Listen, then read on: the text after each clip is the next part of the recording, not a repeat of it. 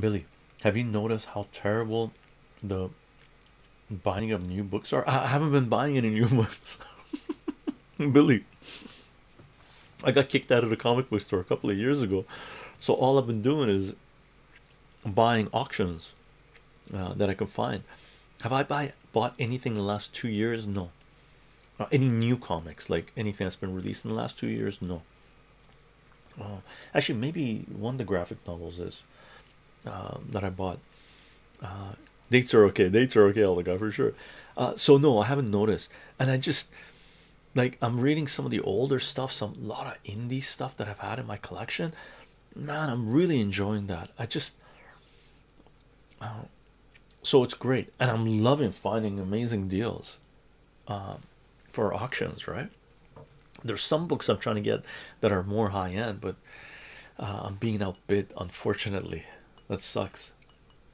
Yeah, Ali, dates and cheese, delicious.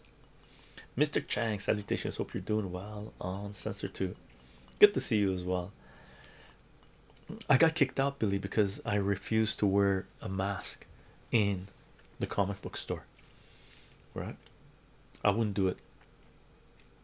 I told him. I told the owner. One of the someone complained, and then one of the co-workers there, he didn't like me because I told him that co-worker loved the Mandalorian, by the way. So one, like, when the Mandalorian season 1 was over, I was in the comic book store, right?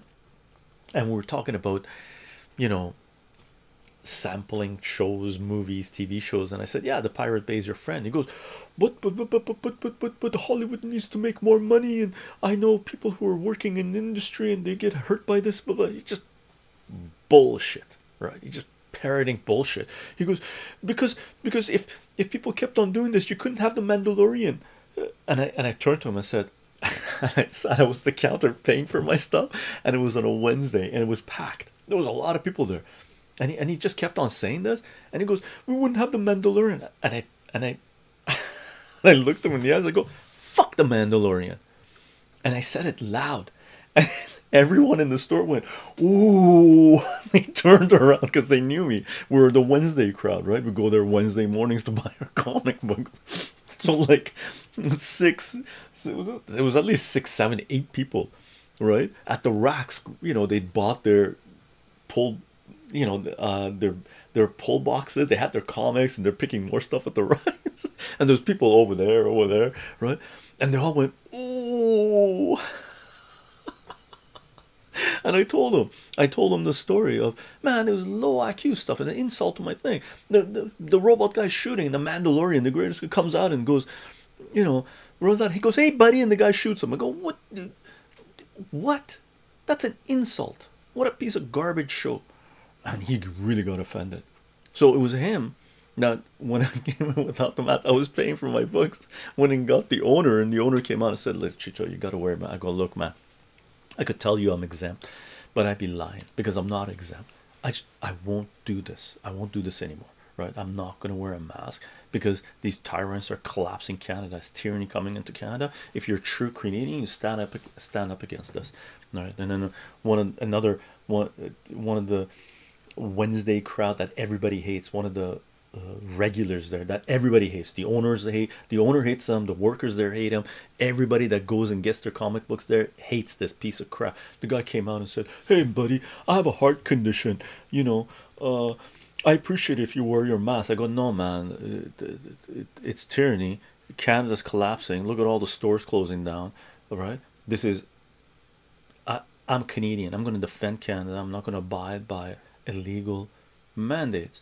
And he goes, "Well, because I turn around and said it's my right not to wear a mask. There's no law that says I have to wear a mask. It's a mandate. It's not a law." And he goes, "Well, your rights disappear as soon as you walk through the door." And I went, "No, it doesn't." I kept on talking with the owner, right? And the guy goes, "Look, yeah, someone might complain." And the owner was really nice, other than supporting tyranny, really nice. He goes, "Oh, you can come before hours or and I'll give you your books. I'll bring them to the door for you, that you can pick them up so you don't have to come in. I go, no man, I'm not going to be treated as a second class citizen. I'm not. I don't have. No, that's not a free society. I'm not going to do that. He goes, oh, someone might complain to the government and they'll come and shut me down. I said, look man, you have to make the decision. You know, you don't want me here without a mask, then close my box and give me my comics this last time. I'll buy them and bye bye. And I haven't been back since, right? I thought at some point I might go back, but no, I can't go back. What the fuck? See, I should have turned around to the guy who came up and said, I have a heart condition. I should have said, did you get that from the injection? Oh, I forgot. I shouldn't be tapping. I'm tapping the lapel mic here. Man, I gotta go edit that out later. Right? And those of you who are listening this on SoundCloud, apologies about the tapping sound if I don't catch it. Whacking your system, your ears. Yeah, rat rats, rat rats.